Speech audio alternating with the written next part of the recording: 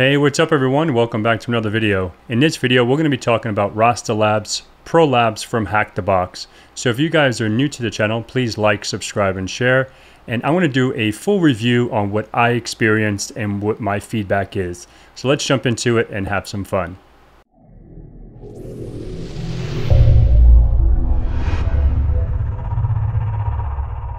All right, folks. So here we are on the overview of the RASTALABS.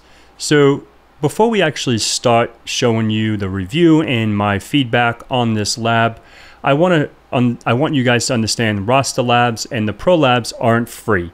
So if you have a subscription, you still have to pay for the ProLabs. So if you come down to ProLabs on the left-hand side, when you log into app.hackthebox.com, you can go to subscribe. I don't have it anymore. I did it for as long as I needed it for completing all the labs. So, but if you hit subscribe here, you can see it's $50 a month or $490 a year. So I think it's not that bad if you want to do these, and you learn so much, I gotta say. So if you are, if you're willing to spend $50, go for it. All right, so let's come back here. Let's come down. So I completed them all. I really had a good time with all of these. And APT labs were the expert level. Me personally, I was able to get 18 flags, and then 2 flags I needed some help, so a friend of mine helped me out, and that's the God honest truth. I didn't complete all of that by myself, and I just like to be transparent. So let's come back to RASTALABS. So what is the lab all about? Let's come over to lab before we actually go into the overview. I don't know why my VM is acting a little strange, but that's all good. So you can see here, you can see humble beginnings, a freshman's dream, a fisherman's dream, etc., etc. So once you start, like if you come all the way up, let me come back up, we can see the starting point is 10.10.110.0/24. So what you'll need to do is get a foothold into the environment and so on and so forth. So once you scan this, you'll get your IPs just like a normal box, and then you can move around and do your thing, right? And then you can download your certificate right here, which I actually printed mine out because I really liked it. So it's right here. If you see it, I actually took it off my wall. So I really like the designs of all the ProLabs. So I said, why not? Let me just print them out. So HackTheBox, kudos to you for the designs. It's super dope. All right, so you can see like review labs. You can review the ProLab. Let's see if I have access to that since I don't have a subscription anymore. And I'm just going to put, it was great. If I can spell, it was great. I loved it and learned a lot. Thanks. Okay, difficulty I would say was like a 7.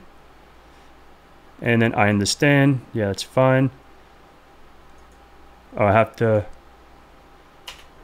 Okay, thanks.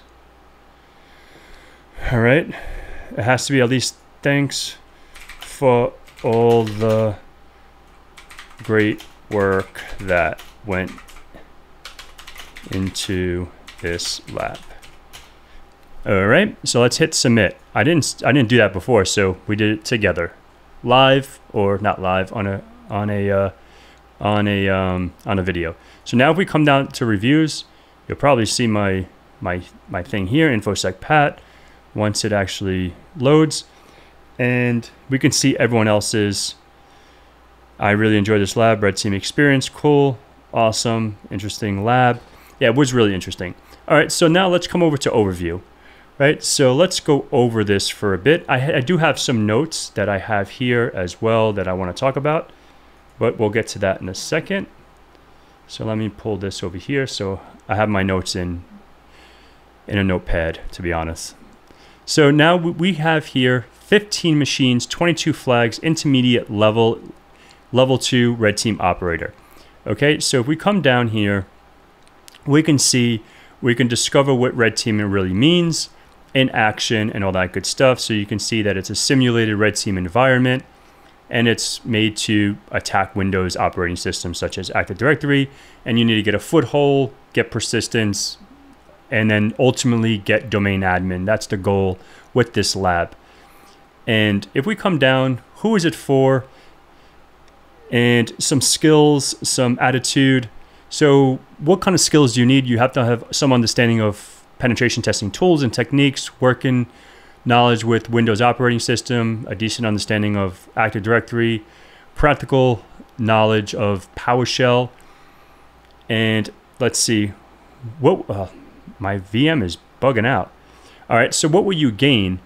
So what I gained, I'm going to say what I gained information and understanding more about, like it says, TTPs and phishing. You can understand about awareness. You can learn about local priv-esc. You can learn about Active Directory enumeration exploitation. I learned a few new techniques which I didn't really know. You think you know something because you're so, you're doing something all the time, and you just like program. That's the word, program to do it. And I have my notes and I just do whatever I do. But I definitely learned quite a few things in this lab, which was super sick. And then lateral movement and pivoting, exploitation development, there was a little bit. Password cracking and credential theft, token impersonation and pass the hash, and then obviously creative thinking and always thinking outside the box. And research. If you get stuck, just learn how to research. So, and then let's see, like you can join the RASTALABS community. I didn't do that, but maybe I will. And this can be you. So if you are doing this can be you, and you can have your fancy name on your certificate. And how cool is that thing? That thing is super cool. I really like the design. So why did I do this? I guess I can say, why did I actually pick RASTALABS? So me and a group of friends, we were talking about doing the CRTO, which is RedTeam, or Certified Red Team Operator, and it's from Zero Point Security. So I think RASTALAB or RASTAMouse is a part of that as well. So what you can do is do this, and this can prep you and give you some supplemental material for that course, right? And I'm just taking some notes. So I took some notes. So I just wanted to read that off. So, all right. So pretty much what I think about it, I did this to learn some techniques and be more well-rounded in red teaming. And yeah, that's pretty much why I did this. And let me see, what else did I put down here? Not much for me to talk about. It was just pretty much, now let me see. All right, so yeah, this is, I did a lot of notes.